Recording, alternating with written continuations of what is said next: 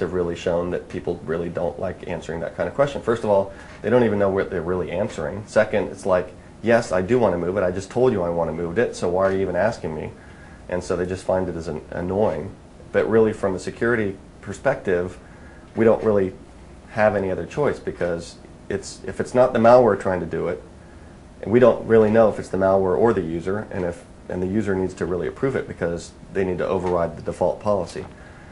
So the user experience, the application compatibility, and then, like I said, the technology issues. When you look at creating a boundary around something like that, you say, okay, what are all the ways that data can right now flows through those places where we want the boundary? And it's like, well, there's this case, there's that case, there's SMB, there's DCOM, there's a COM thing over here, there's this way to access this file over here, and you look at all the enormous number of places that you need to change and get it perfectly right and get the whole system bought in, and then you say, well, ISVs need to buy into it, then it's this monumental thing, and at the end you say, okay, so what are we going to get for that? The user's going to get a lot of dialog boxes. And are they really going to be any safer? And the questions, when, at least in all the cases I've looked at, the cost of doing it, app compat, user experience, just isn't worth what people want to spend on security for those cases. It's like people want their dancing pigs to dance, or they want to open the video that their friend sent them or whatever, and so that makes it just enormously challenged. It's almost an intractable problem to solve the, hey, malware has gotten on your machine, what do you do about it now to try to constrain it? So I think that if you look at the way that antivirus, the anti-malware industry's gone, it's been based on signature-based identification of malware, and that doesn't scale, and that's been shown not to scale. It's been years now that the anti-malware industry and security researchers have recognized, hey, this is just not keeping up with the rate of malware. There's sophistication of malware that is polymorphic and metamorphic that can change as it propagates. So that the bottom line is those kinds of solutions, just like the kind of solutions I was just talking about in the OS, are based on, hey, the malware's gotten onto your machine, or it's about to get on your machine. It's there. How do we get it off? How do we clean it? How do we identify it? And I think that both of those really aren't the way that things are going to play out, just because both of those have so many challenges to them. And really, the way we're going to be heading is down towards whitelisting, is identifying what should get on your machine, what software do you trust, trying to constrain the attack surface, defense in depth mechanisms like ASLR and DEP to block out when you do have software that you trust on the machine. How do you prevent that from getting exploited in the case it's got some error bug in it that could be potentially result in buffer overflow and arbitrary code execution?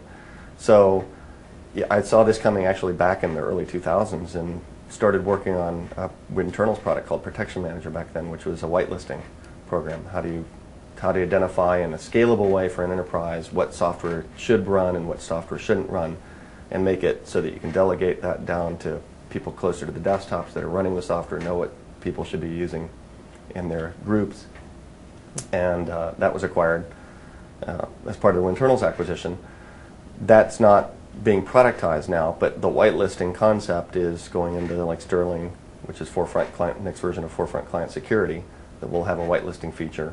There's software restriction policies built into the OS there's more work being put into that, and you see the rest of the industry now it's like, oh, you know what?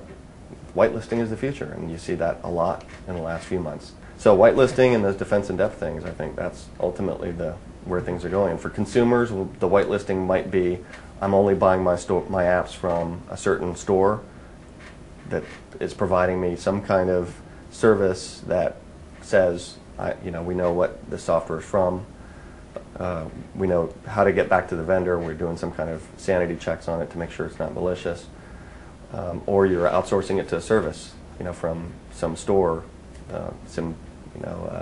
system management service that is basically saying to you, if you want to be safe, then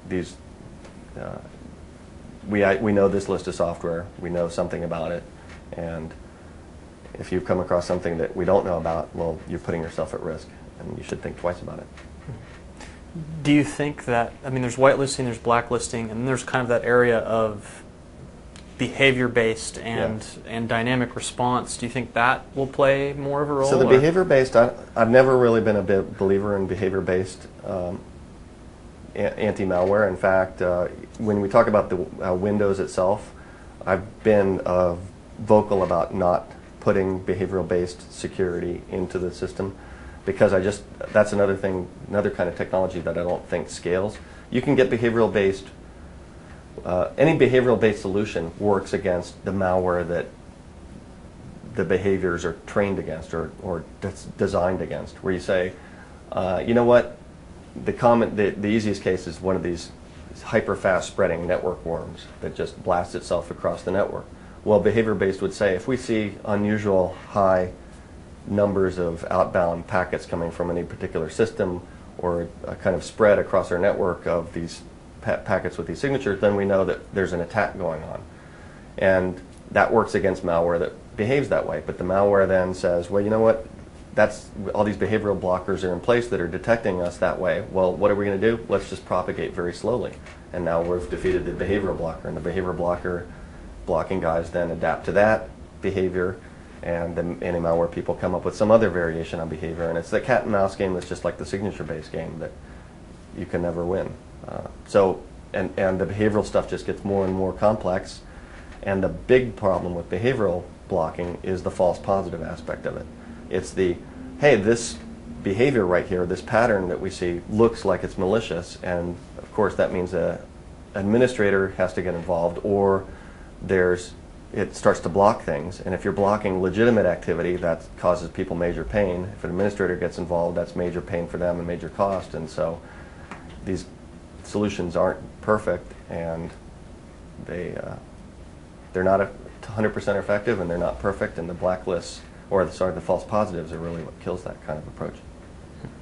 So some people out there, say that we should just scrap Windows, or we need to scrap Windows. There's the whole topic of that, that leakage that happened there. What are your thoughts on that? I mean, do we need to go down that path, or? Well, so the leakage you're talking about is referring to the Midori incubation that's going on under Eric Rutter, and that's basically taken the concepts of Singularity, which is a totally managed .NET type managed garbage collected OS, and investigating ways to make the OS really scalable across different nodes, and asynchronous and responsive, and they've got this asynchronous programming model that they're building on top of that. As far as the future of Windows, and Windows being not something based on what Windows is today, I'm working in Windows. I'm not working in Midori. I'm not working in some other incubation. So I think that kind of answers the question right there about what I think is going to happen with Windows, and that is that the future will be Windows of some kind. It just doesn't make sense to me. What kind of amazes me to people that just say, hey, let's throw everything out and start over, because there's so much that's been invested in things that are in Windows.